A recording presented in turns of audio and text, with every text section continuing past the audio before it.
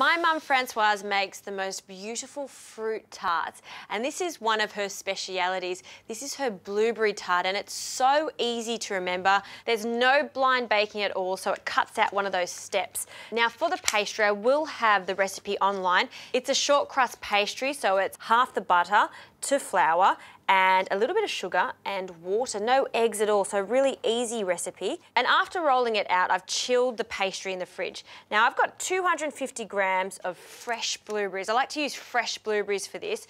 The frozen blueberries will give off far too much water, so fresh is best for this. And you can see, look how plump these are. And I say 250 grams, but you want enough just to cover the base of this raw tart shell there.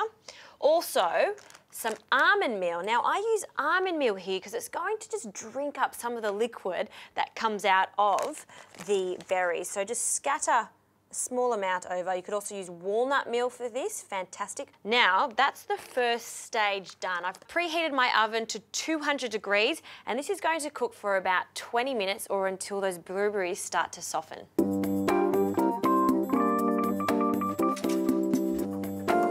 Now while that's cooking, I'm going to make a really fast custard. So 2 whole eggs, I'm putting it into a jug because it'll be much easier to pour in straight from the jug. So 2 whole eggs. We need to sweeten this up a little bit, so 1/4 cup of caster sugar, along with a little bit of kirsch. So I love kirsch, the flavour of it. It's cherry liqueur, but you could also use a little bit of Cointreau in this. You could also use a little bit of brandy, would be beautiful. In that goes with a little bit of vanilla essence, small amount.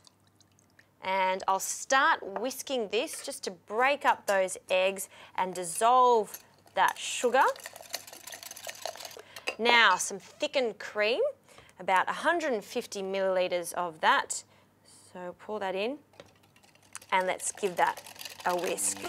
And that's it, that's how easy that custard is. So 20 minutes in the oven, then I'm going to bring the heat down to 180 and that's when I'll pour over this custard.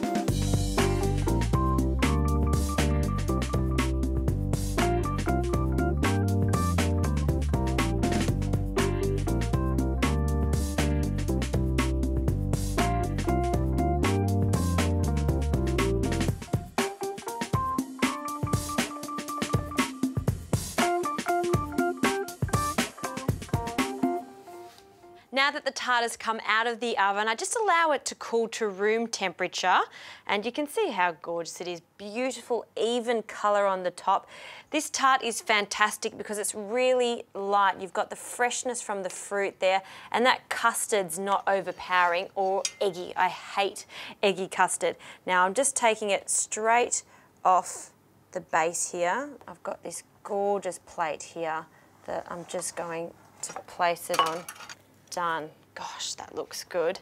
Now that is good enough as is. You could put a little bit of icing sugar, but what I have here is a little bit of apricot jam that I've just melted in the microwave, and just with a pastry brush, if you just very gently brush a little bit over the top, you've got an instant glaze and it just gives it a little bit of extra sweetness there. I'm going to cut a slice just to show you how fine it is inside.